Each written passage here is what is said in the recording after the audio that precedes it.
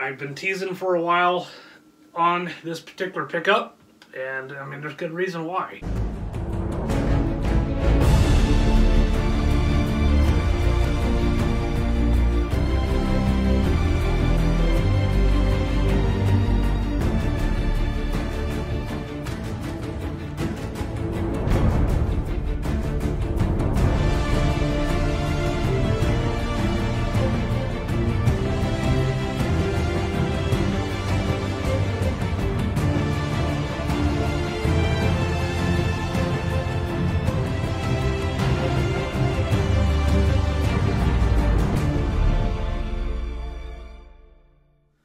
Hey guys, Josh with Spartan Reptiles. Welcome back for another video. So, this is the long anticipated video for the third snake that I picked up from Tony Thomas. And I will let you know this is a dominant trait. So anything I breed this to, at least half the clutch should end up having this particular gene in it. It's relatively not worked with by a whole lot of people. It's still on the ground floor as far as this project goes. There's still so much potential and so much stuff left to be done with it. So, I've been teasing for a while on this particular pickup, and I mean, there's good reason why. I wanted to keep you guys hanging there for a little bit so you could actually kind of simmer and try to think about what did we possibly pick up from Tony. And so let's go ahead and get on with it, and let's show you this snake. And what we have here is a 2020 male pastel redhead.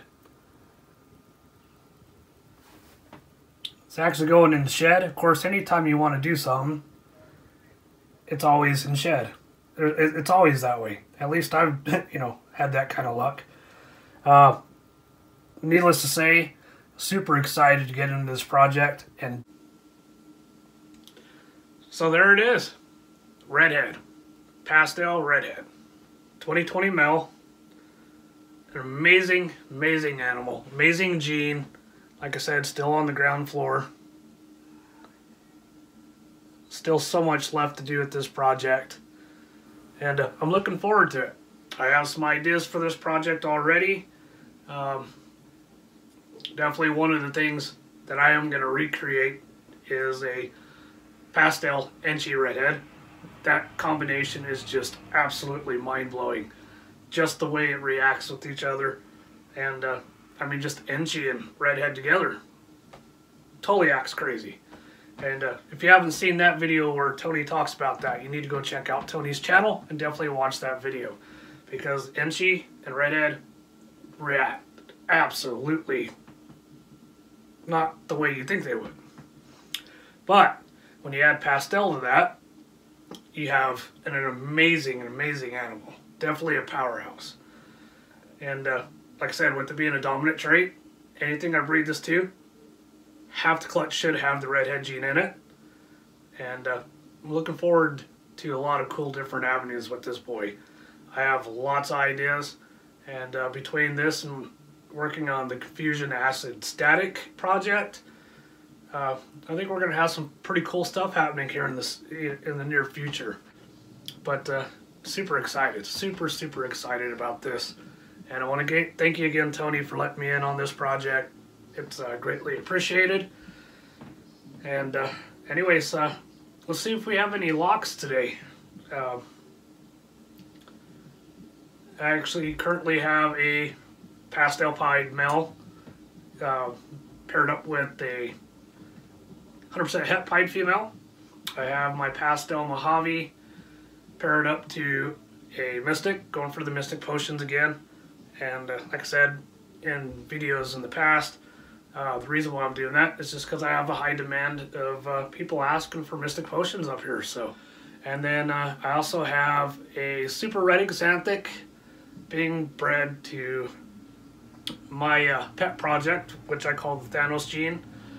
And so hopefully we're going to see how it reacts with the het red xanthic, because with pairing it to a super red xanthic, everything in that clutch is going to be het red xanthic, And in my opinion, right now, so far, I consider the Thanos to be a dominant trait, and I think it's just a really nice enhancing gene. I haven't produced anything that I consider a super yet, so that's why I'm going with the notion that it's going to be a dominant trait. So let's see if we got any locks with those 3 pairings, and I'm going to put this boy back up.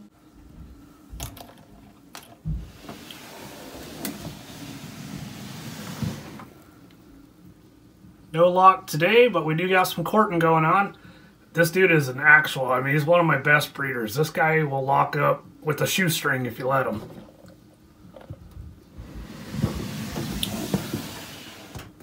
And let's go ahead and take a look here.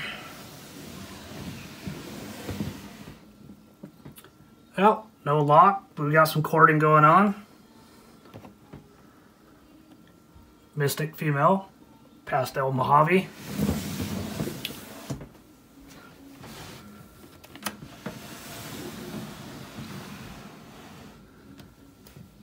And no lock yet here. Red Examptic, 2 female Thanos.